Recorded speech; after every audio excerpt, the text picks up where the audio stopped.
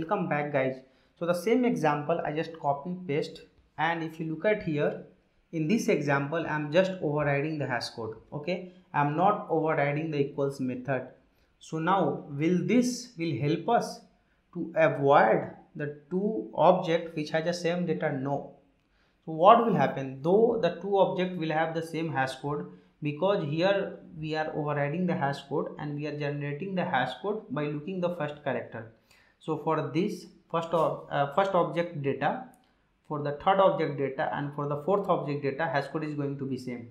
Okay, hash code is going to be same because the character is B, and we are generating the hash code by the character. We are casting the character into a integer. So hash code will be same, right? Now even though the hash code is same, that is not only the criteria to remove the uniqueness. After the hash code it will check for the object also. Now the problem is all objects are different.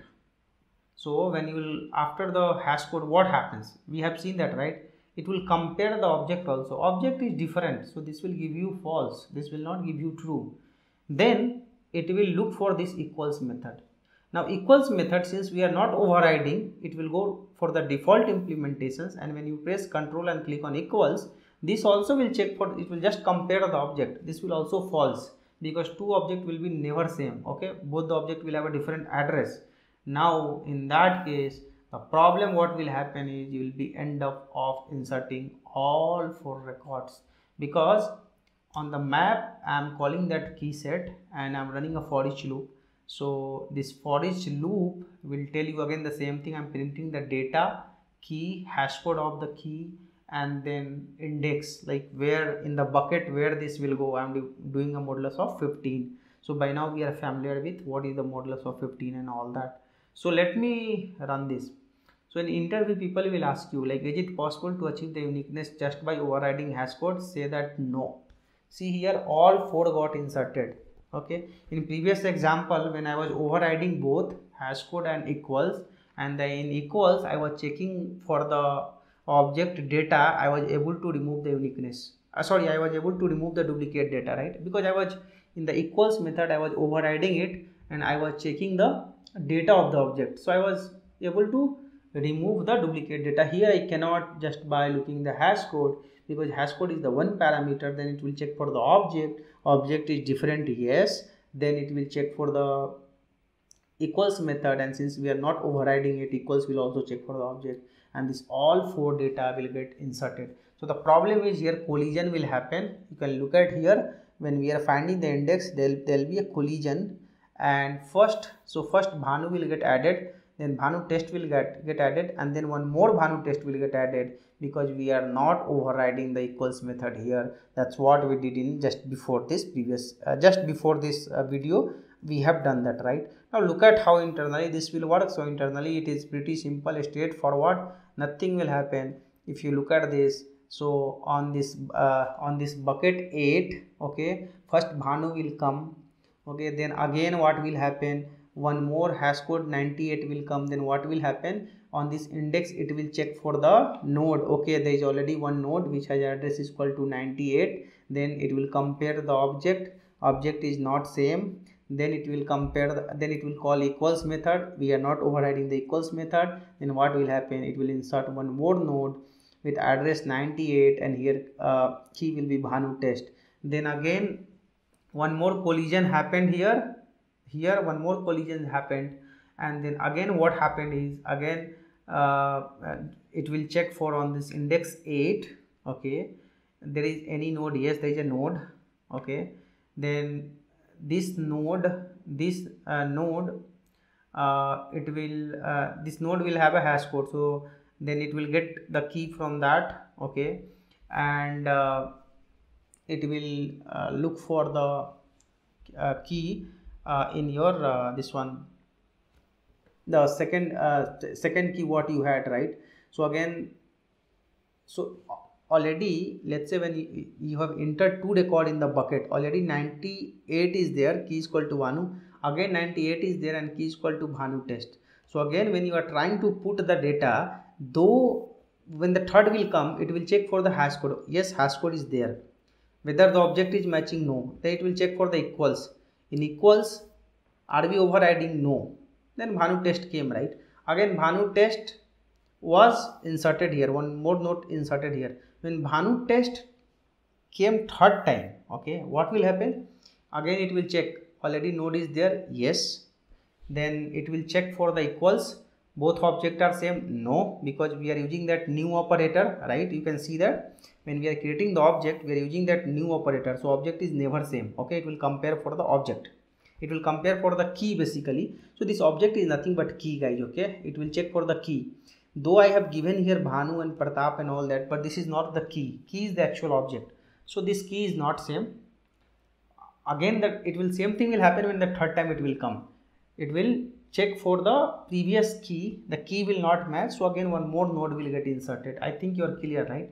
First time this node got inserted, second time when the index was same 8, it first it will check for the hash code, yes, hash code is 98, yes. Then it will check for the key, key will be different. Why the key will be different second time when this Bhanu test came? Because key is the object, key is the fresh object, so key will never match, okay. And we are not overriding the equals method also, so it will never match. Second entry will go, second entry will go, so this entry will come, okay. And now the first node will point to the second node. When third time what will happen is when again it will, one more data will get added and hash code is same, okay, hash code is not changing, but again this is the new object, so the key is different, right? So the hash code is 98, then it will go to the next node, again key it will not match, then again it will add one more node here, and the second node will point to the third node, because this object, this key object is the different, this key object is the different, this key object is the different. So basically these all are key object, okay. This is also key object and this is also key object. This all whatever you are seeing that Bhanu test and Bhanu test, that I have done that for your representations, okay. You can realize that, but this is not actually Bhanu and Bhanu test. If you look at actually it is a key is the object, guys, okay. This is the object, it's not a Bhanu. Bhanu is the data in the object, okay. Again the Bhanu test is also is the object, again here the Bhanu test is the object, so your key is not Bhanu test, so don't get confused, by the way, okay. And then on this key is equal to Pratap, hash code is equal to 112 and index is equal to 7, so on 7 the Pratap will get added, right? So why this problem came? This problem came, people will ask you in the interview, because we are just overriding the hash code, we are not overriding the equals method. Now what will happen if you just override the equals method? What will happen when you just override the equals method? This is also will not work, you are just overriding the equals method. Now what will happen for your all object, actual the default implementations of hash code will get called, and since your all key is the object, so your every key will have a unique hash code, so your first condition itself will not fulfill. See, this conditions itself will not fulfill. The hash code itself is the unique. When it is the unique, 100% data insertion will happen. You cannot avoid the duplicacy here, okay. You cannot. I will just run this program. See, here equals will not help you guys, it will never go to equals itself, because look at here the problem, look at the hash code, all the hash code is unique here, because we are not overriding the hash code. So actually it will call the default implementations of the hash code what we have in the map class, and it will give you the actual hash code. So look at this is hash code is 99554 97333 2462 and 53135, because we are not overriding the hash code, so it will call the default implementations what we have in the hash map. So though you are writing that the equals, your control will never come to this equals, it will never come here. The reason is your first condition itself will fail, it will never go there. So please in the interview when you are saying the answer, please say that you need to override both hash code also equals also to achieve the uniqueness whenever you have custom type of object, okay.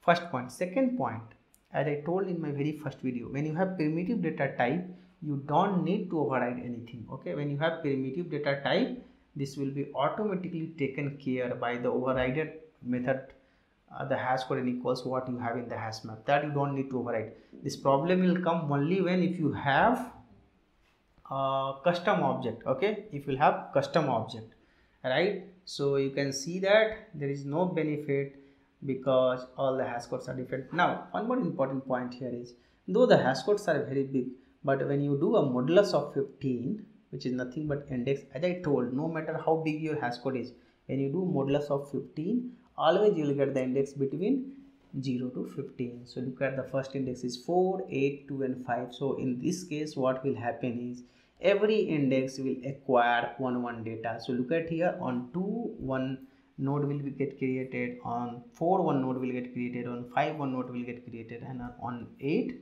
1 node will get created, and that's how your representations is. So your bucket 0 to 15 will hold the node, every bucket index will hold a 1 node. So now if I have to access, I can access through this index. Okay, I can access this data. Okay, so actually access will not happen through index, that we'll see that when I will start with the get method of the hash map. So this I was talking about the put method. With this we are almost done with the hashing concept. Now I can easily start with the hash set and hash map, so that you can understand why hash map never allows duplicate data in case of primitive. But yes, again in the hash map or hash set, when you use the custom object, guys, any person or employee or let's say anything as a custom object, that object data duplications cannot be avoided even in the hash set or hash map. To do that, you have to override hash code n equals method. That's what I have shown you. You need to override. If you will not override, the custom object data duplicacies will not get removed by the default implementations of hash code n equals, which you have in the map class, right? So, but whenever you have only primitive data type, your duplicacy will be taken care, right? So if you look at my very first things, and then I will close the video. So if you look at here, when I was talking about the set class, in the hash set, internally it uses hash map. Just I wanted to reiterate. Okay, these are not different. So from next video onward, I will start with hash set in Java. Thank you guys. Thank you for watching this.